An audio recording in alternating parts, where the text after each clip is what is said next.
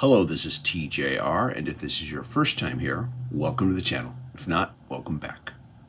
In 1975, John Bonham, the legendary and thunderous drummer of Led Zeppelin, found himself upset by a poll conducted by Playboy magazine that ranked Karen Carpenter, the drummer for the Carpenters, higher than him in their list of the best drummers in the world.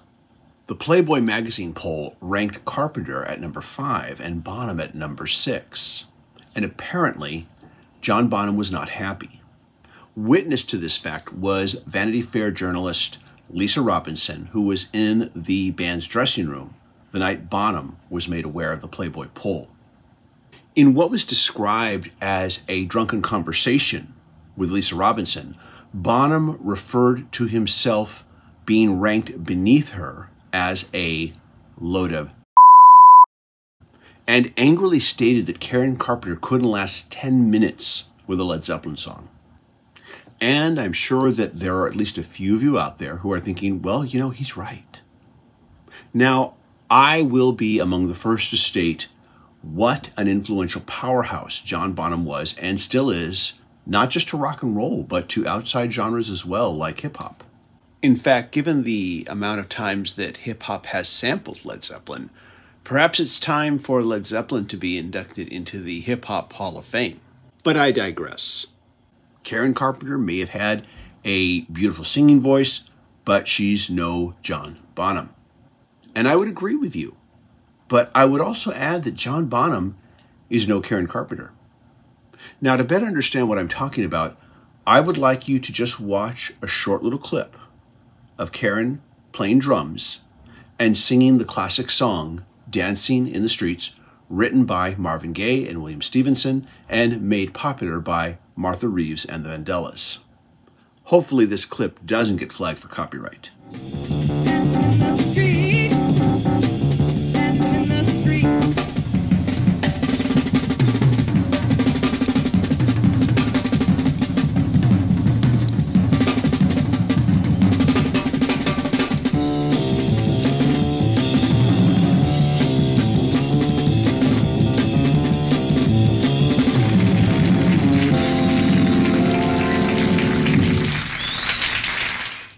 Karen Carpenter's brother, Richard Carpenter, once stated that Karen always saw herself as a drummer who just happened to also sing.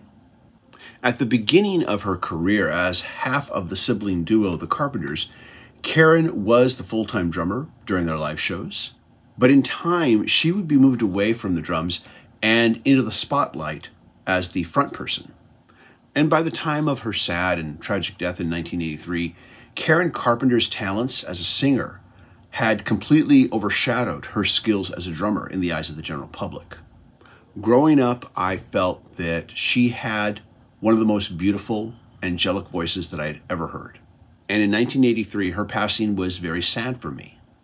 But at the time, I was, like most of the general public, completely unaware of her talents as a drummer. As you can see from the preceding clip, she was not only a very technically skilled drummer who could play well, but also one of those rare few who could sing and play at the same time.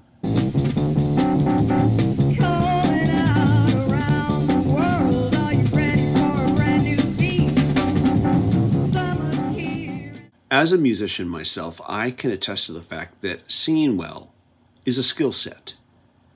Playing a musical instrument well is its own separate skill set. Each one requires a lot of hard work to master, and if you are doing your job well, you never really stop learning how to do each one better. But synchronizing both at the same time is a separate and unique skill set unto itself, and it is not one that every musician is able to master. But synchronizing both at the same time is a separate and unique skill set unto itself, and it is not one that every musician is able to master. Even in 1975, with women's lib still being a buzzword, women were not taken as seriously as men in music when it came to anything beyond singing. So honestly, I have to say I was at first a bit surprised to learn that she had ranked at all in the Playboy music poll. But after thinking about it for a bit, I began to theorize that one reason why she would have ranked higher than John Bonham was because Hugh Hefner, and by way of extension, Playboy magazine, was more inclined to jazz than to rock. And the jazz influence shows much more obviously in Karen Carpenter than it does in John Bonham. But does she, or should she, rank above Led Zeppelin's John Bonham? The problem with that question is that it's like comparing apples to oranges. John Bonham was a rock drummer with a capital R, whereas Karen Carpenter was coming from more of a jazz space. Both very skilled and very talented, but both as different as night and day. Karen Carpenter might not have played with the thunder of John Bonham, but could John Bonham play with the precision of Karen Carpenter and also still sing at the same time? I remember many years ago getting into an argument with a fellow guitarist over the merits of Pete Townsend of The Who versus Eddie Van Halen.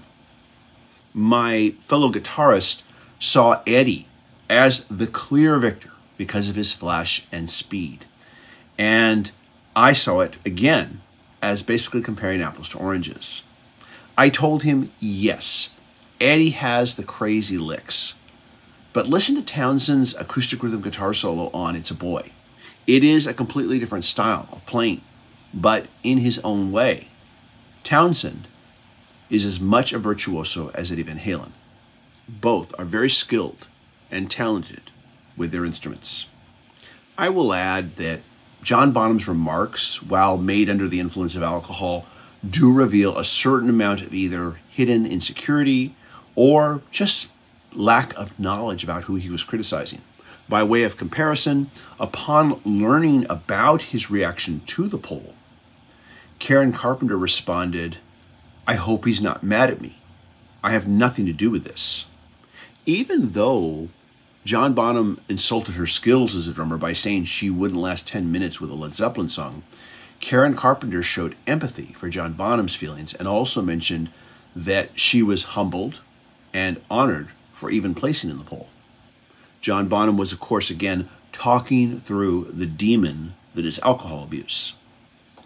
Karen Carpenter had her own demons as well, of course, but hers weren't as obvious until probably too late. It's a shame we lost both of them. John Bonham became a drum legend, and he deserves that status. Karen Carpenter, on the other hand, was sadly moved away from the instrument of her choice in order to meet a commercial demand for her to be front and center. She deserves all the acclaim she gets as a vocalist, but I hope she will in time be also remembered for her musicianship as well. When I was a kid growing up reading comics, there would always be these fun conversations of who would beat who in a fight, you know, the Thing or the Hulk. But that's not something you really want to do, or not something that I care to do when it comes to musicians. I don't want to say who's the better guitarist, who's the better drummer, because to reach the stature that these musicians do, there is something to appreciate about all of them. This is TJR, and those are my thoughts. Let me know yours. I'm anxious to hear what you have to say in the comments. As always, if you like these videos, be sure to hit like, hit subscribe, and hit the bell notification so you never miss a video. And a big thank you to my Patreon supporters who are helping me make more videos. Patreon supporters do receive exclusive weekly videos not available on this channel. Everybody, thank you so much for watching, and I'll see you in the next video. Bye-bye.